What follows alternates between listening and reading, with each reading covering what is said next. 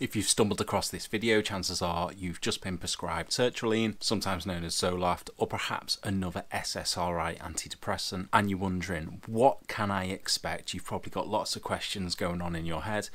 This video should answer them. Welcome back to A Happy Change. My name is Alex. Now, I'm going to discuss 10 frequently asked questions in this video. If you want to go a little bit deeper and gain a better understanding, I've got loads of videos that cover these topics in more detail. I'll link them all in the description, but look for the playlist, subscribe to the channel, you'll find them all there. So these are all questions that are commonly asked either in the comments underneath my videos or on the private Facebook group.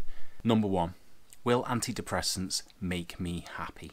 The short answer is that for many people, antidepressants will allow them the opportunity to be happy. So they'll pull you out the rut you're in and give you the headspace required to explore happiness, to find the things that make you happy, and maybe deal with some of those triggers that put you down in that dark place to begin with. So they're not happy pills, but they allow your brain to be more effective in its use of serotonin, one of the really important neurotransmitters that helps regulate things like sleep, hunger, and consequently mood. 2, will I feel more depressed or anxious when I start taking them?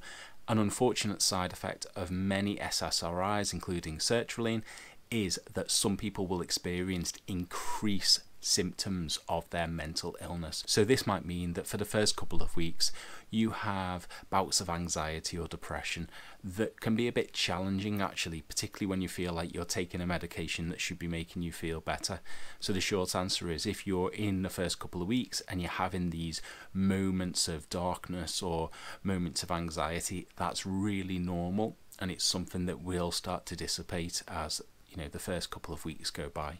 Number 3, is it normal to experience, insert side effect here, the side effects of taking an SSRI like sertraline?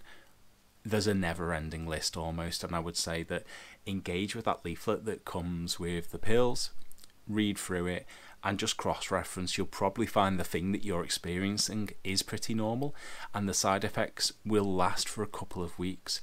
They might just vary in intensity. So for me, I've done loads of videos on side effects, but it would be like weird dreams, dry mouth, headaches, upset stomach. Some people will experience more severe side effects, like we talked about, those moments of darkness and anxiety, perhaps some destructive thoughts coming in.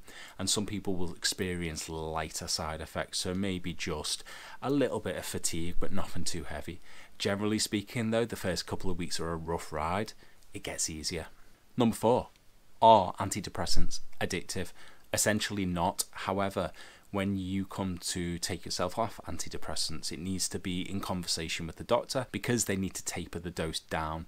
Your brain's used to having a helping hand when it comes to the serotonin cycle, and consequently it's really important that you don't just go cold turkey. The big point of the medication is to put you in a position where you're more equipped to deal with things yourself. So through talking therapy, increased exercise, a better diet, etc., you're in a better position to manage your mental health moving forward. So whilst they're not addictive, it's easy to see why you might get used to the feeling of taking them. Like I say, it's just important that if you decide to come off them, you taper slowly down. Number 5, one of the most commonly asked questions: when do antidepressants start working?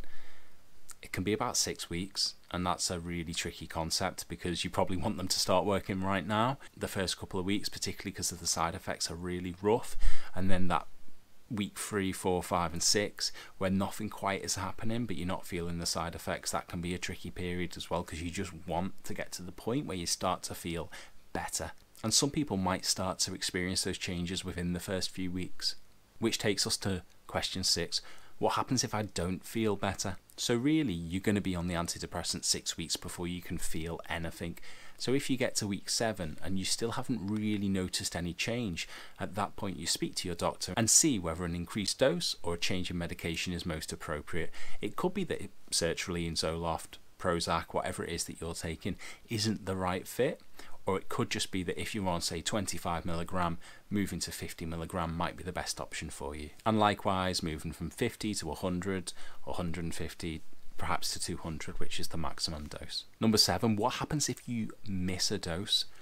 Well, the general advice is to just take the next dose. Say, for example, you normally take your dose at 7 o'clock at night and it gets to 10:30 and you realise you haven't taken it. You can take that day's dose. If it's the next morning and you wake up and you realise you forgot yesterday's dose, you just wait for your next scheduled time. Ideally, you're not going to forget, so try and build it into a routine. It's really important that you maintain a consistency, but it happens to all of us, and there are times certainly where I've forgotten to take it. Don't panic, wait for the next dose, take as normal.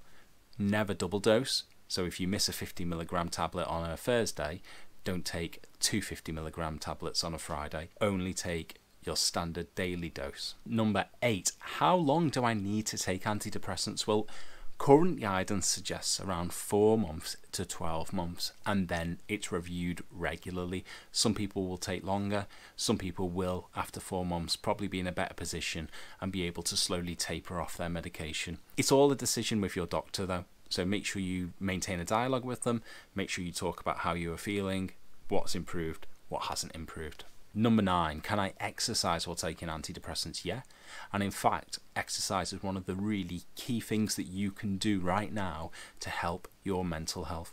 So if you're not already exercising, 20 minutes outside, walk around the block, or a short cycle, doesn't have to be a jog, a run or anything like that, it could just be a walk. Really, really important. Not only the fresh air, the birds singing, the sun on your skin, the wind in your hair, all of those things are really, really important to improving your mental health, but just the physical activity of it as well is really useful as well. Anything that you can do to increase your heart rate for 20 minutes to an hour a day, really, really worthwhile in terms of improving your mental health. So yes, keep exercising, just monitor it. If you don't feel right, you don't feel well, take it to your doctor and seek their advice. Lastly, some people might think this is one of the most important ones. Can I drink alcohol while taking an antidepressant?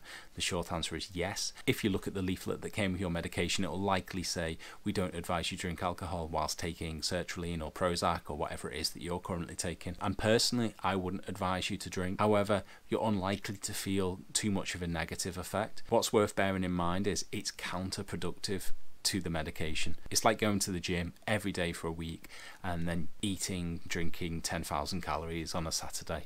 It can undo some of the good work. Really do consider whether or not cutting out alcohol altogether is an option for you. It's something I would advise anyone who's suffering with mental illness to do. Everyone has different approaches. For you, if you want to have a couple of drinks on a Friday night, whilst I can't offer medical advice, I'm sure you will be fine. I think that was 10 questions, and hopefully you feel a little bit more informed now about the reality of taking an SSRI. For me, sertraline has been life-changing. It's allowed me to kind of put some other things in place to positively change my life, and that's what this channel is all about. It's not just about medication, it's about improving our lives, our mental well-being. So if this has been useful, like the video, tell me about your journey in the comment section, subscribe if you want to. See you in the private Facebook group. My name's Alex, this was A Happy Change, you're doing fabulously, and I'm going to see you next time. Peace.